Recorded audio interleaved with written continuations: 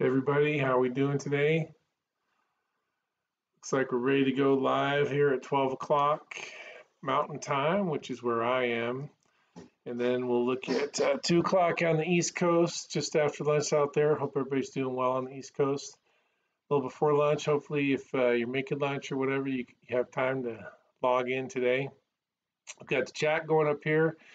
So if you feel like you want to talk to me on the chat, go ahead. I can answer questions, or maybe you have an idea about the video or whatever we're talking about today. Just getting that set up so that I can see it clearly. Should have done that before we got started. But if you see me look off to the right here, so I'm doing is I'm trying to manage some of the technology here to make this thing happen. My computer here is telling me that everything's good out there, and you guys should be able to see me and hear me great. As I do every week, remember we're starting this video every Wednesday. I post on the SBSK Facebook page. If you haven't checked that out and you just found me here, I recommend you go over there and take a look at that. That's sort of the baseline video we're going to talk about each week. Post it there, and I give some analysis. Usually try to keep that less than 3 minutes, and then here I try to be a little more free form with what we've got going on.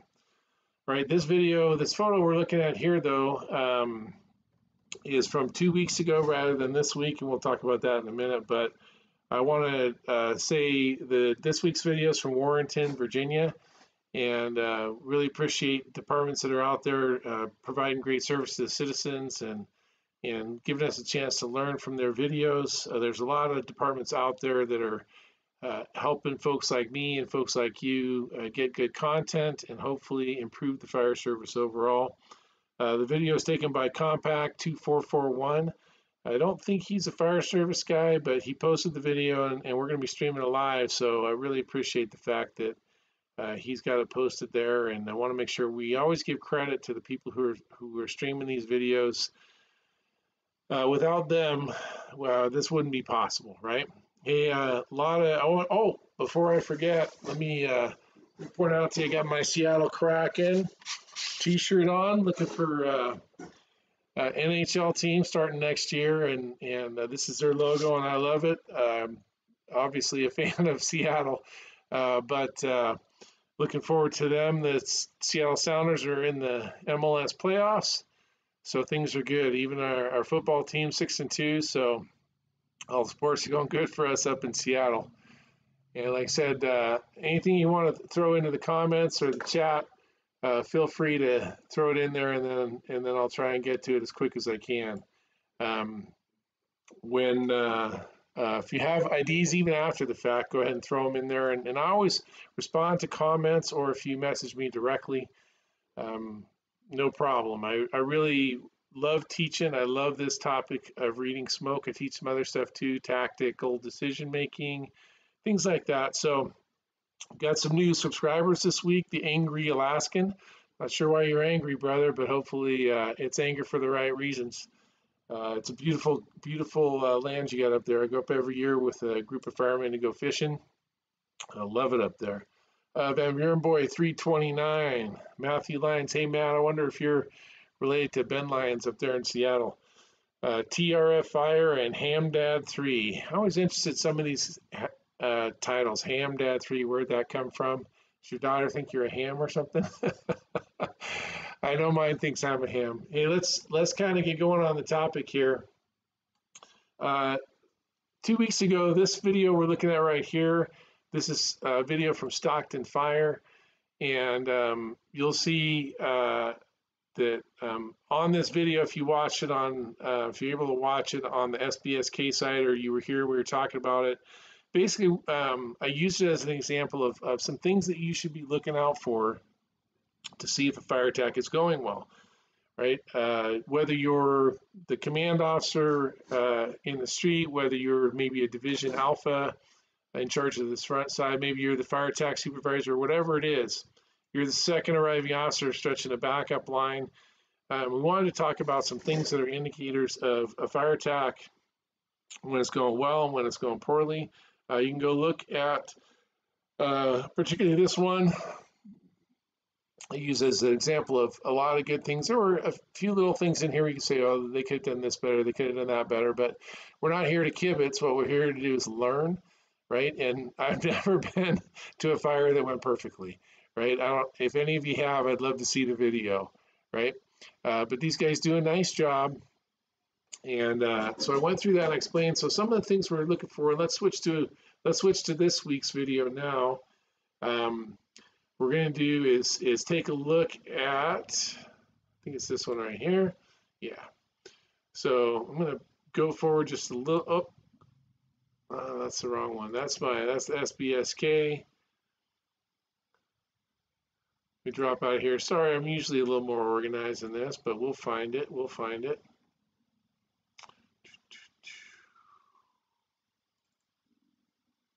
Excuse me here while I go through my rigmarole. I thought I got all set up before we started, but apparently I missed. But fortunately, I know where to look, right? Okay, here we go. This is the video from YouTube and showing it live right now, right? So they've already, let me back it up just a little bit because they've already deployed. I want to get back here right to the start. Now, this is stuff I didn't cover during the initial on the Facebook post. You can see they're already operating, and they're going to do some transitional, and you're going to see some really nice change. And one of what we're looking for in fire attack is water application should change some things for us as far as our reading smoke, right? So reading smoke always comes down to volume, velocity, density, color. Those are the 4 attributes of smoke, and we want to measure those against what's going on in the building, what we're seeing now, what we anticipate seeing in the future, and then how things come to fruition. So you can see right here, they're starting their fire attack. They're starting with a transitional from outside. And right now we have pretty good volume. It's mostly black up here. This is pretty well ventilated fire. So our volumes, if this was significantly ventilation controlled, these volumes would be even higher. But we've got pretty good ventilation going on for our fire right now, which means this smoke is, even though the volume's reasonably high, I would say it's not really thick. It's not those thick columns of billowing, just angry, turbulent smoke that we see once these fires go into ventilation controlled. And we see some white here as they begin to operate. And you'll see that the main thing we're going to see here is a significant change in color, right? We go from almost all black to some very light version of gray or white, and we get a lot of clean, pristine, dissipating white, which we know is steam. And look at the volumes actually go way up as they start to apply water, and our fire front essentially goes away all the way through here from their transitional attack. Now, we do have a high wind condition here. But some of the other things that we're looking at from a fire attack perspective is yeah, we want to make sure we're doing our inventory. We want to do volume, velocity, density, color. Looks like they're having pretty good success right now. But as I mentioned in the video with the Stockton Fire Department, a couple other things we want to be able to pay attention to if we can. One is we're going to occasionally want to keep an eye on this coil of hose right here, right? As they're operating there, that coil of hose will give me a sense of how far, once they start transitioning to go inside, we'll see that coil start to disappear. And so they've made their good initial attack. And right now, even though we're seeing some progress here, we haven't seen any movement here. So that indicates to me they probably haven't been inside. But now, see, as it starts to move, we can figure that they're getting closer and closer to the front door, and they're going to make their way inside. They're still working transitional, coming out almost directly vertical as they're in there by that door, right? Now we have a high wind condition here. And one of the things you're going to see happen is relatively quickly, because the amount of ventilation, remember transitional attacks, right? They're going to buy us time. They're going to reset the fire, but the fire is going to come back unless we get in there and put it out, right? Or we find some other way to apply more water. Depends on how much staffing you have and all those sorts of things.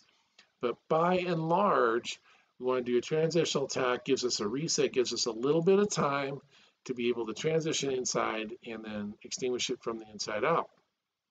And they did a nice job of their transitional attack.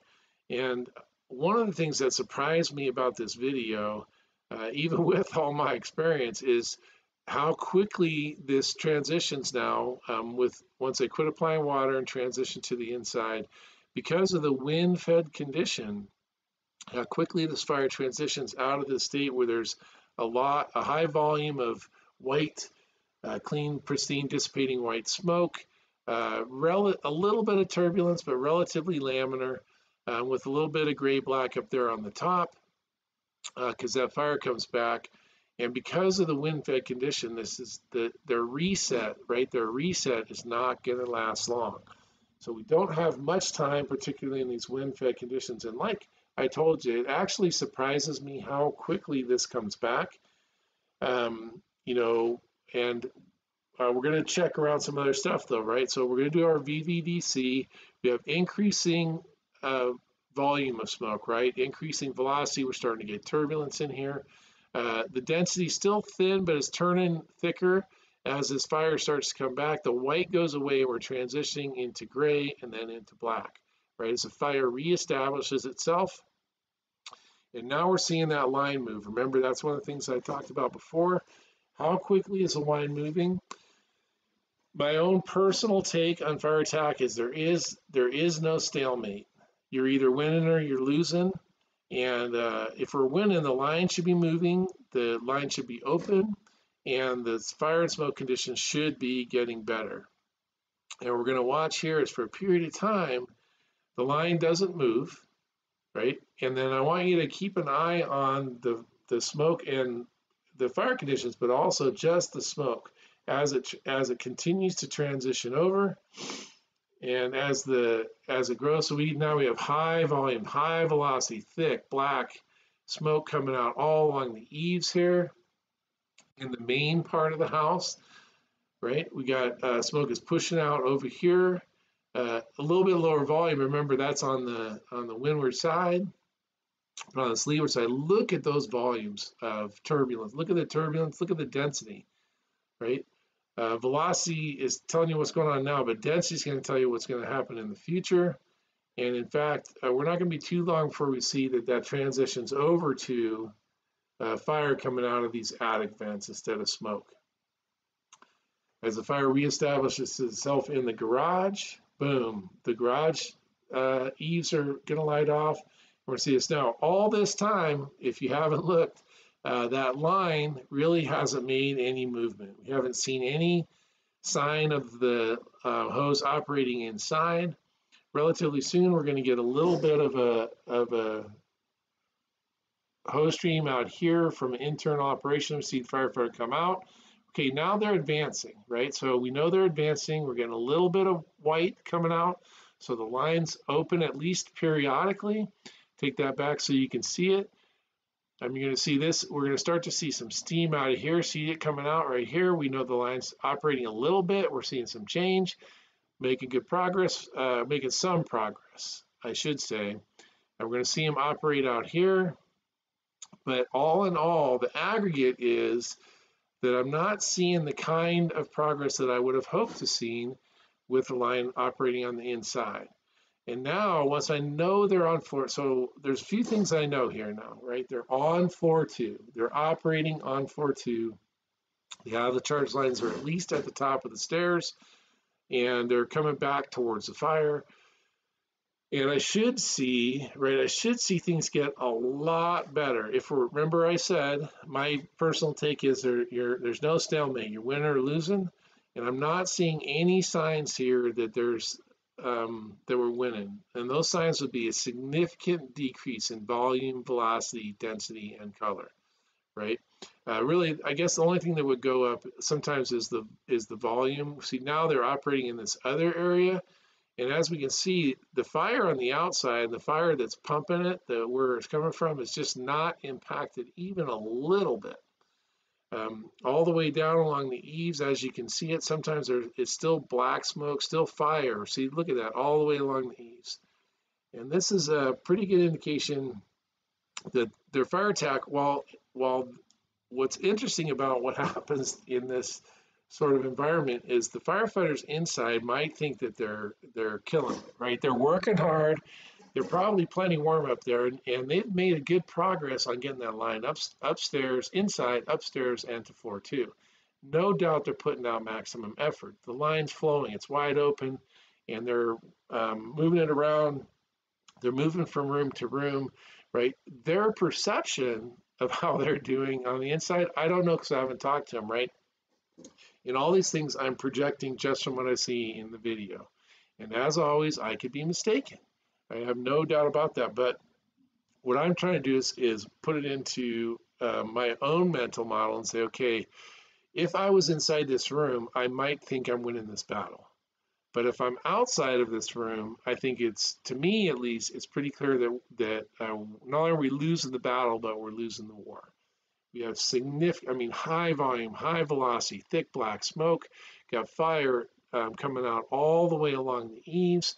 And even though this crew's been operating, if we take the time from when we first saw them coming out this way from floor 2 to over here, they've been operating on that floor 45 seconds to a minute, which if you're going to be successful with the fire attack, right, that much time ought to prove success. Now, I don't know what their staffing is. I don't know how many people are on the line. It looks like an 1 3/4 line they're flowing, which would typically be enough in this sort of space, right? So if we look at the signs of success, the signs of what they're doing, if we're on the outside looking in, we say, you know what, we're not winning. Now, there's a couple other things that could be happening here. We always want to consider those, right? From my history, what I would say is what we could have done is if the search crew was able to get in there right behind the engine and helped them get that line up to floor 2, and the engine went up and they took her right back towards the fire, the search crew could be searching those bedrooms, right? If we look at this outside, there's going to be bedrooms here on Bravo, Charlie, and Delta back in these corners. And that crew could just be holding this thing off while somebody searches those rooms, and that would be an acceptable risk. Right? We'd want to do that quickly. We'd want to do it efficiently. But from the outside, without knowing all of those things, without knowing what's going on, I'd say right now that we're at a point where we're not having the success we need to have, and so it might be time for a change in strategy. Okay, so what are some other things that you're going to look at as you're trying to figure out whether or not your fire attack's being successful, right? It's not, a lot of it's volume, velocity, density, color, and those are really good visual cues to tell us about where the fire is, where it's going, and the overall fire attack. If we have, if our volume goes up, but the color changes to white, man, we're doing great. Especially if the velocity, we go from turbulent to laminar. With steam, man, we're killing it at that point in time, right?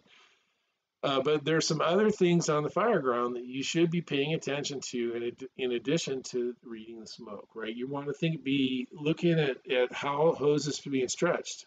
Is the second crew arriving? Is the backup line getting stretched with ease? What's happening with the water supply? Can you see it being done, or can you hear it getting done on the radio? Somebody calling and saying, hey, we have secured a water supply, whatever your verbiage is, right? If you can hear the talk on the radio, is it in line with what's common in your organization, the tone, the tenor, the pace, right? And those are sort of individual to the department, what your lingo is, what your pattern is. That's the ground truth that you know because you work where you work or you volunteer where you volunteer, right? Those are the things that you should have a really good understanding of what sort of normal is, so that if some things, like if I was to combine this fire attack and I haven't heard about water supply yet, I'd be really concerned. I mean, they use quite a bit of water in their transitional. Now, they might have a 1,500-gallon tank, which my experience is with 500-gallon tanks, right? So they may not have a water supply issue. I'm just saying that if I took and said, hey, now I start to think we have a water supply issue, or I haven't heard that there's a water supply established, if we normally, if I'm in a department like where I was in Seattle, where we normally use hydrants, by this time I would have expected a water supply to be established, right? So what I'm saying is you should understand what the normal tone, tenor, and pace of your organization is, and then have these be looking out for things that are outside of the norm. And as far as the reading smoke goes, what we have that's outside of the norm in this example is that as they're fighting fire, we go from this when they're outside, right? They start to transition, things get a little worse, and then we know they're operating in here by now. By now we've seen this water come out here, we're going to see the water come out on this other side, and we know they're up on floor 2, but things are just not getting better, or they're getting better so incrementally. Sorry, I didn't take myself off the video. They're getting better so incrementally as to indicate that we're not having the type of success we would need to continue with the strategy we got working right now. All right. Hey, sorry, I covered up the video there for you for a little bit. Hey, as with every week, I'm happy to be here. I'm happy to be doing this YouTube live and doing a little bit of training. I hope you find it useful. Appreciate it if you could leave me a thumbs up and spread the word. Send information out to your fellow firefighters. Have them subscribe to the page. Get the notifications for when I post new videos. Remember that every week on Wednesday at the SBSK, we'll be looking at one of these videos in a short segment. And then on Thursday at 1400 Eastern time, 11 o'clock on the Pacific, and noon here Mountain Time where I am, where it's another beautiful sunny day in Southeast Idaho. Join me here and help me get more subscribers, help spread the word, and hope to see you out there. Got a good slate of teaching for next year. I'm firming up some dates right now. The first thing I have on the calendar is Missouri MUFRTI at Mizzou, their fire training institute. They have a conference, their winter fire school.